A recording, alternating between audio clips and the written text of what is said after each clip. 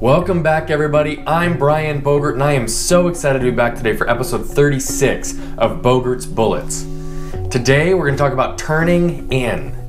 All problems can become smaller when you don't dodge them, but confront them. Turning in is the idea of not shying away from challenges, not shying away from discomfort, not shying away from growth opportunities or breakthrough moments that could exist in your day.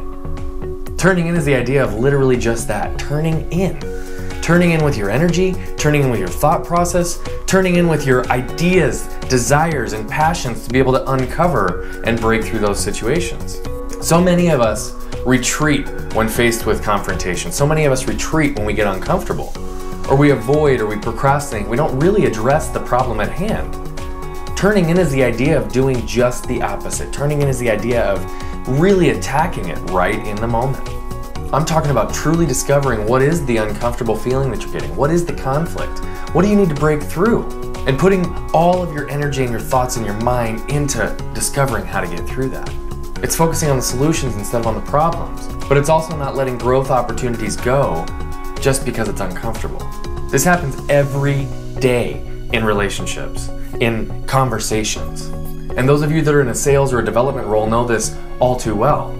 Buyers are liars, and oftentimes we know in our gut that they're not telling us exactly what needs to be said, but frankly what they think we want to hear. And as salespeople, to get to the next level, to break through those opportunities, you've got to turn into that. You've got to turn in and really set the stage for an opportunity for trust in that environment. And really set the stage so that they understand that you really have high intent to be able to figure out if and how you can help that person.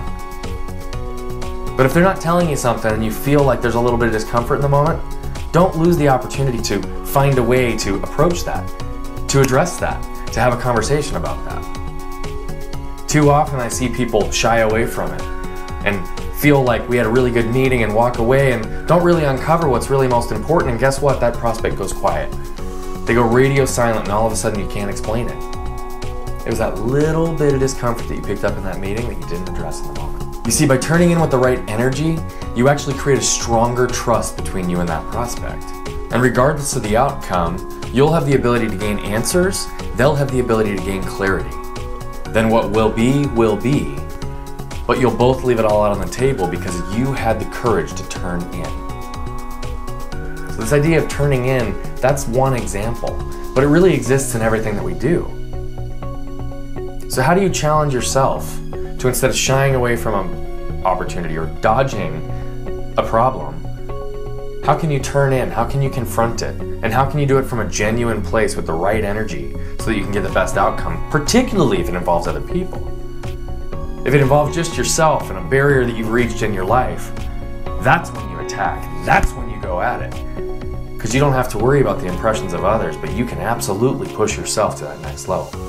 So I just ask yourself, when faced with confrontation, whether by yourself or in a conversation or with other people, do you dodge it or do you turn in? I challenge you to turn in. The problems become easier, the growth becomes faster, and you will identify breakthrough moments in your life.